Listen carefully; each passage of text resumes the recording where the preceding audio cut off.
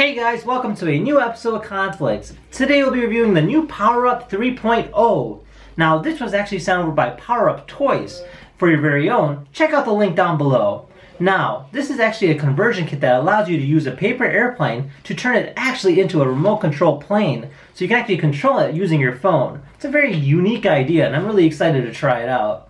Now, before we go ahead and try it, let's go ahead and take a closer look at the box. Alright, so this here is our box, and as you can tell, it looks really cool. Right off the back, there is a transparent piece on the top here that allows you to actually look at the device itself. So it looks really cool with the fan and, you know, all the different pieces that are on there. Now, this is kind of gives you an idea exactly how it works. It kind of sits in the slit here and allows you to control it using your phone. Now, it is a Bluetooth version, so you can actually fly using Bluetooth off your phone. On the back here, it kind of talks about a little bit more in detail. You do get 180 feet control range, so that's actually a good amount of range itself. It is a crash-proof piece, and it does give you about 10 minutes of flight time. Now, over here, it does talk about the phone itself, that you can actually control it using the tilt feature, so you don't actually have to press the buttons physically to actually fly it. So let's go ahead and open this up just a little bit more and see what's on the inside.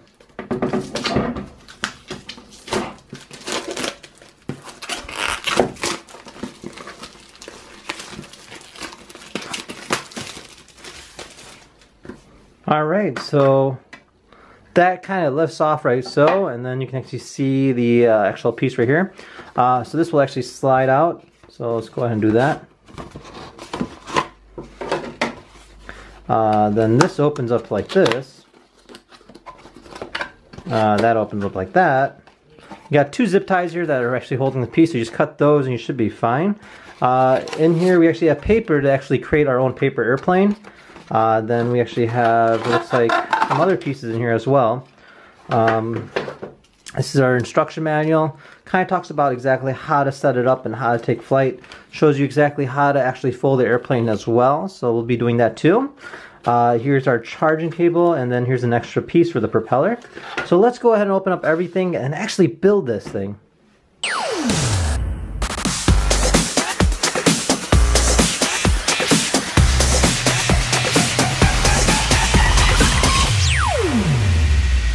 We're all set and ready to go. This here is the actual final design. The actual device is connected like that and looks really easy. So this here is the app, as you can tell. It actually looks really interesting, gives it like an actual feel of a real plane. You got a throttle, shows fuel, even signal, as well as battery. And then when I actually pull up the throttle, you can actually see the propellers moving. So if I tilt my actual phone itself, you can see the rotor is actually moving as well. So let's go ahead and try this out. Alright, so we're going to go ahead and hit full throttle here, and we're going to just throw it.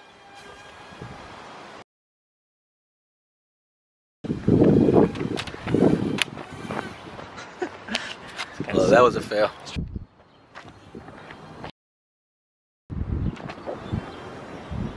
Ah! There you go. Oh! Do it on the grass so it doesn't break? Doesn't matter. Ready? Yeah.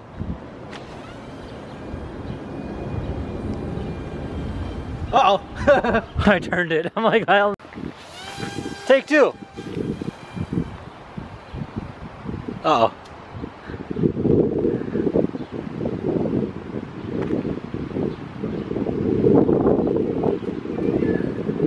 Three. Ah, there you go. Alright, well there you have it. The PowerUp 3.0 is actually a great product. Now, it does require a bit of effort to actually fly it, and it is quite challenging at some times as well, but it's actually quite worth it.